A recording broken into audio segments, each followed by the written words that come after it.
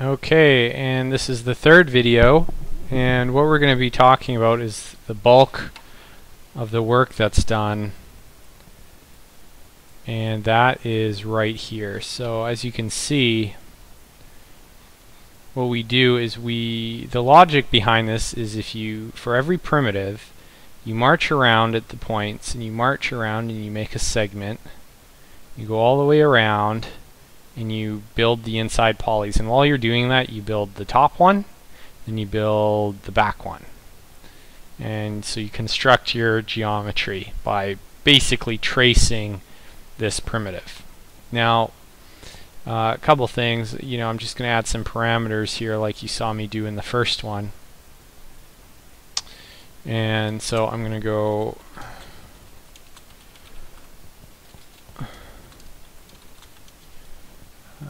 segment length, and what I'm going to do is I'm just going to set this on manual because 0 I'm going to actually go,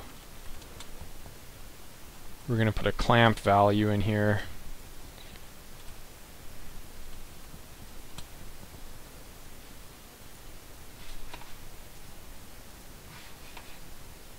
Yeah, good thing I did, because you can see how high that divided when it hit 0. So let's hit this again. Oh, that probably is not evaluating correctly. Alright, there we go. And so we can go to 0.05, and alright, so there you go. So as you can see, and another thing on the side here, you don't see it divide on the side because we really don't need that, so we can just cut it out and save ourselves some polygons. Now the reason I'm doing this is, like I explained, if you're ever in a situation where you have to export to another package, you're going to want to do this. And because, or you can write a shader in the other package, but you might not have that other option. So this is the way it's done. And so a couple things to note is the sides have to share a connection attribute. So through a constraint network, you can basically break them, and so you can control the insides. Now I'm probably going to get to that later, but it was pretty essential into setting that up. Now let's take a look at the code. So for every primitive, that's what we're operating on. So we need these things to store variables in, because what this does is, as this guy here, he marches along here, what happens is you create a point, the 2 points, but then you got to remember back, and then you build your polygon. So you go the last first, the last second, the current second, and then the current first, and that's how you build the polygon. And so here we grab, we're setting attributes. Here we don't need, the top faces don't need a connection attribute. So oh, and of course I create a polygon.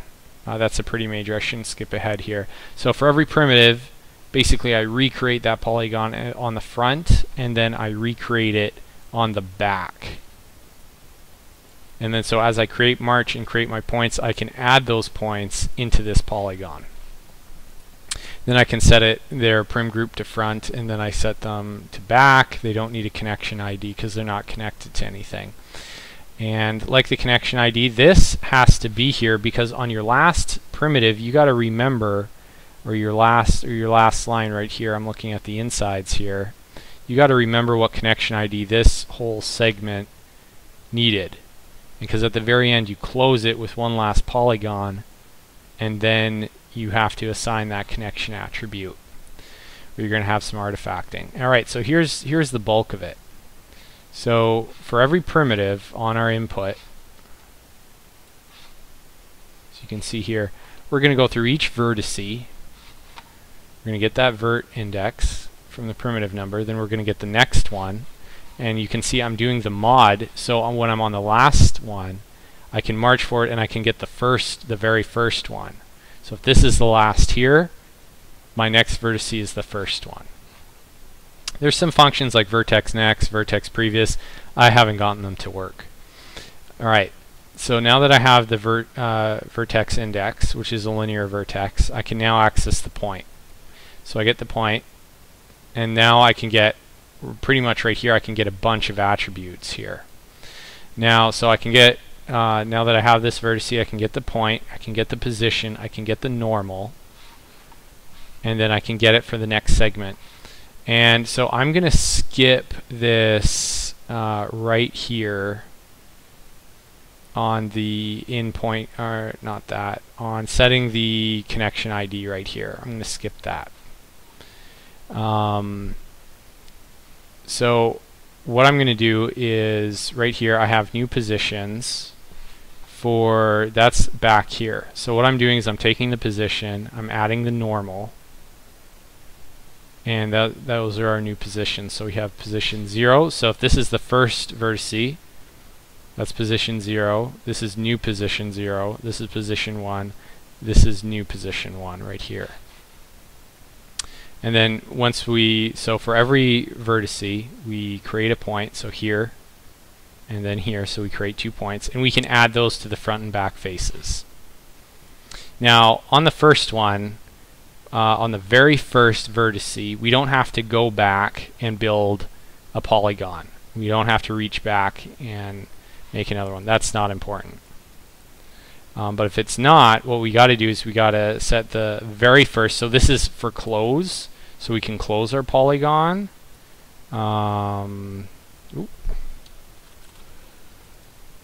Sort of wish I could zoom in. Now that's search.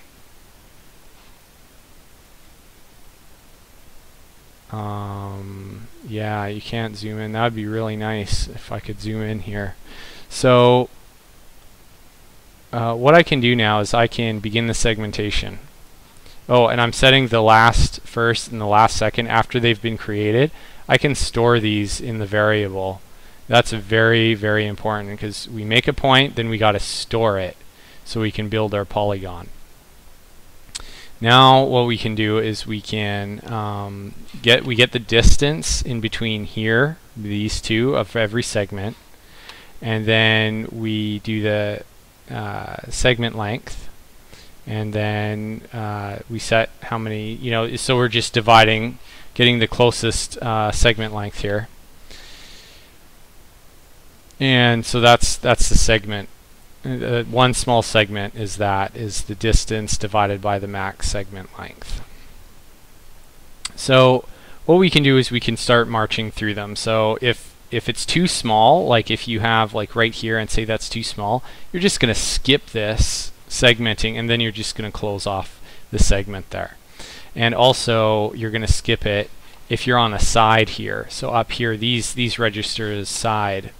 And the way you do that is you get the point values right here, and you just check if they're in the point group side points, which we set above. So that's going to register as in point, that's going to register as inside point, and then so, but on this it won't because we have true and then we have false.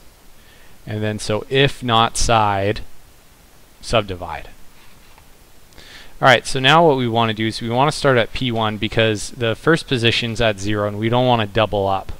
That's already been created up above right here. So we start at 1 and then we march along the segment. And what's very important is this rint right there. If I take that rint off and apply that code, you see how they shifted a little bit? You want to round to the nearest integer to line them up. That's very important. And so what this is doing pretty much is it's giving us a 0 to 1 integer value, or 0 to 1 blending values across the segment. So it's like 0 to 1. And so that allows us to interpolate the position zeros are at the top, and the position ones, the new pos 1 and new pos 1, new pos 0 and new pos 1, those interpolate along the bottom. So once you have those positions and you interpolate, you can add the point, and then you can add a second point. Alright, and then we can set the name attribute. That's absolutely critical, because that's how these rigid body things communicate. Rigid bodies communicate to each other is usually through the name attribute. And then we can add those. So as we march here, we set the name on each point, and then we add, if it's this first one created that's on the surface, we add it to the front. If it's on the back, we add it to the back. And then this is, of course, the new prim. And then as you can see, we store the last second in the first, and so that builds the edges. That builds the polygons here. So can I jump ahead? I'll just skip the edge displacement. So right here, you can see all these are polygons here. And so that's what's building, is this block of code. So it creates a point, and then it goes to the back, what was created before, and it creates the polygon around that. Then you set the attribute that you determine, the connection ID that you go from here, and we'll talk about that later. But that, as you can see, these are colored by connection ID, so they're all going to be able to talk to the constraint network. And then that's pretty much it. And then you close it off right here, and so that's just the last. If it started here and it went around,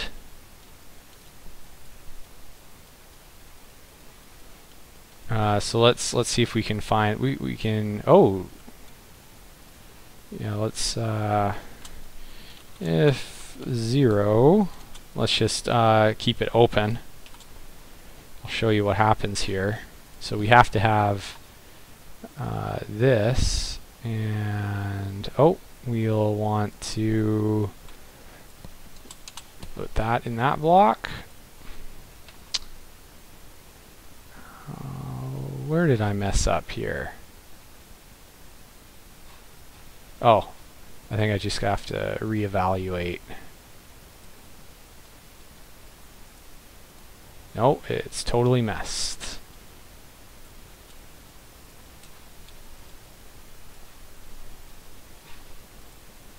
Oh, it must be up here. I deleted something. I'm going to pause. I accidentally hit something and I messed up that variable. Whoa! Alright, so what I can do is if 0,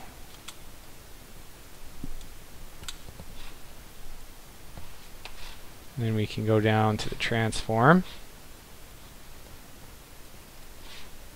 Then let's find some pieces, and as you can see, alright, so now we have a gaping hole in there, and so there's a good example right there. So if you don't close it off, because it started here and it marched around, you need to be able to close it off at the end.